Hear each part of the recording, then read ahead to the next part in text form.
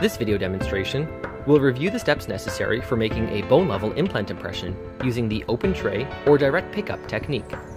A Dentium SuperLine II implant will be used for this example. Please note that the closed tray or indirect transfer impression technique is covered in a separate video. The implant interface is common across all lengths and diameters of the implants in the SuperLine II product line, so the restorative clinician can be confident that all impression and prosthetic components will fit into each implant, no matter the implant size. In addition, there is only one implant analog to choose from the catalog, which is universal and is used for all implants in the entire SuperLine II product lineup.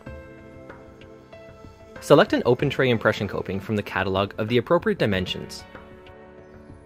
The clinician has options to choose either a short or long coping length, a hexed or non-hexed interface, and 4 different emergence profile diameters.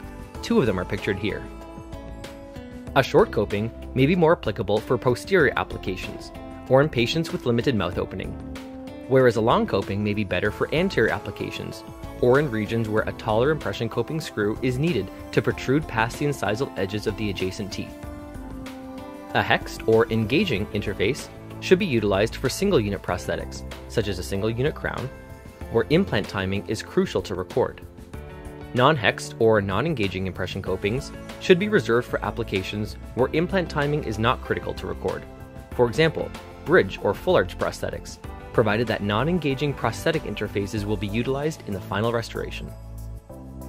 The 4 emergence profile diameters of the impression copings have been designed to match the 4 emergence profile diameters of the healing abutments. Although it is not critical, at the time of implant placement, if the surgeon chose the healing abutment diameter to match the proposed cervical diameter of the future restoration, then the restorative clinician could select the diameter of the impression coping based on the diameter of the healing abutment that was used. A wider impression coping could be used where a wider healing abutment was chosen, for example in a molar site, whereas a narrower impression coping could be used where a narrower healing abutment was chosen, for example in the premolar or lateral sites. For this video demonstration, an implant level impression of site number 9 will be made. A decision-making process for the selection of the open tray impression coping could proceed as follows. First, for choosing a coping height, a tall coping will be chosen so that it can protrude past the incisal edges of the adjacent teeth. Second, for choosing the interface, a hexed or engaging interface will be chosen so that the implant timing information can be recorded for the single tooth restoration. And third, for choosing the diameter, the surgeon placed a 6.5mm diameter healing abutment, so an impression coping with a 6.5mm emergence profile diameter could be used. So a tall, hexed, 6.5mm diameter impression coping could be chosen. However, for the purpose of this video demonstration, and for the ease of working with a stiff silicone for the soft tissue model, a smaller 4.5mm diameter coping will be used.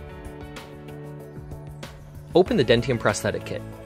The restorative clinician may have the need to utilize the following instruments in order to take a bone-level implant impression. The hex prosthetic drivers, which are handheld, with a tall version and a short version. The torque wrench. The hex driver, for use in the torque wrench, and the slot driver, also for use in the torque wrench. Inspect the healing abutment intraorally and ensure that any debris is removed from the hexed slot in the top of the healing abutment. Place a 2x2 gauze across the back of the patient mouth to act as a throat guard for patient safety. Select the prosthetic driver. The prosthetic driver utilizes a .050-inch hex with a friction fit interface. This friction fit interface allows small restorative components, such as healing abutments or prosthetic screws, to be picked up by the driver tip with minimal risk of slipping off. However, do not take the risk of carrying components into or out of the patient's mouth by the driver tip without the use of proper patient safety, such as a throat guard. If components slip, there may be debris in the slot, or the components may be old and worn out. Insert the prosthetic driver into the healing abutment. Twist the prosthetic driver counterclockwise to unscrew the healing abutment. In some situations, it may be too difficult to unscrew the healing abutment by hand.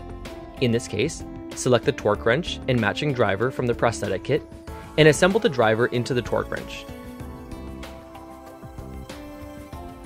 Be sure to orient the direction indicator arrow facing away from the torque wrench handle. Insert the driver onto the healing abutment, using one hand to stabilize the head of the torque wrench. Unscrew the healing abutment until you feel it begin to rotate, and then unscrew the rest of the way with the prosthetic driver.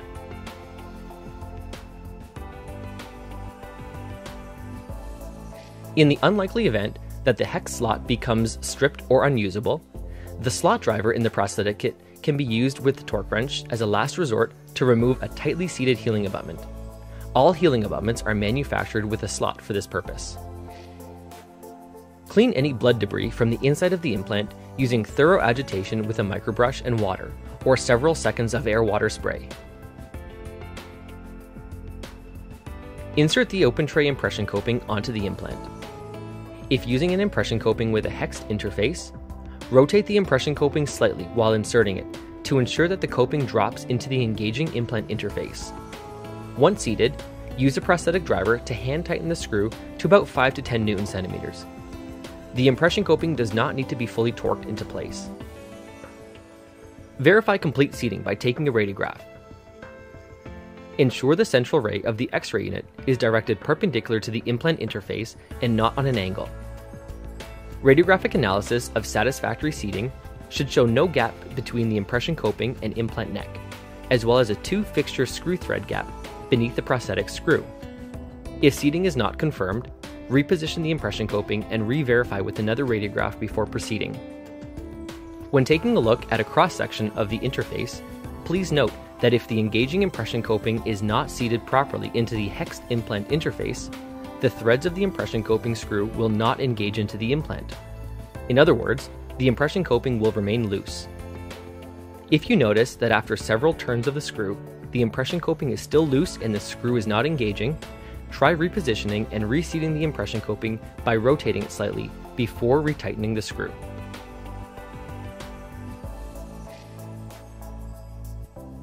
Try in the customized impression tray and verify that the coping screw protrudes several millimeters past the surface of the impression tray.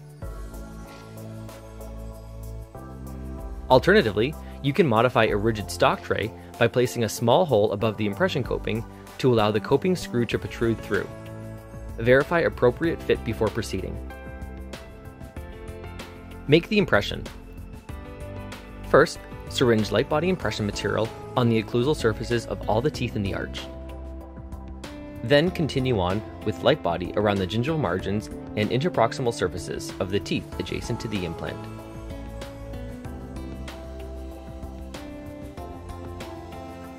Syringe heavy body impression material around the implant impression coping and ensure it is fully surrounded. Have an assistant load the impression tray with heavy body impression material and then seat the tray intraorally. Cover the hole with your finger or a small piece of soft plate wax or boxing wax to prevent unnecessary extrusion of impression material through the hole. Upon seating the tray, ensure the top of the impression coping screw protrudes through the tray and is accessible before allowing the impression material to set. After the impression material has set, use an explorer tip to remove any impression material from the hexed slot in the impression coping screw. Use a prosthetic driver to unscrew and remove the impression coping screw, and then remove the impression tray from the mouth. The impression coping will be retained within the impression material and will be removed from the mouth with the tray. Replace the healing abutment immediately to prevent soft tissue collapse. Analyze your impression. Verify that there is adequate adaptation of impression material around the location of the impression coping and adequate detail of the surrounding teeth. Prepare the impression for pour-up. Insert an implant analog onto the direct pickup impression coping within the impression. If using an impression coping with a hexed or engaging interface, rotate the implant analog slightly while inserting it to ensure that the analog drops into the hexed impression coping interface. Next, insert the impression coping screw through the access hole in the impression until it bottoms out in the analog.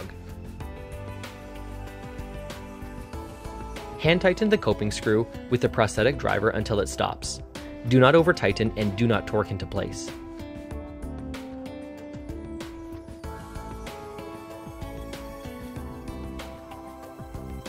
The following steps are typically carried out in the dental laboratory and are not necessarily performed by the restorative clinician. Syringe soft tissue replica material around the impression coping and implant analog. Ensure that at least 1 to 2 millimeters of the implant analog neck is covered by the soft tissue replica material, and then trim as needed. Pour the impression using ISO Type 4 dental stone with low expansion and high hardness properties. Trim the dental model, articulate, and proceed with fabrication of the implant prosthesis using normal laboratory protocols.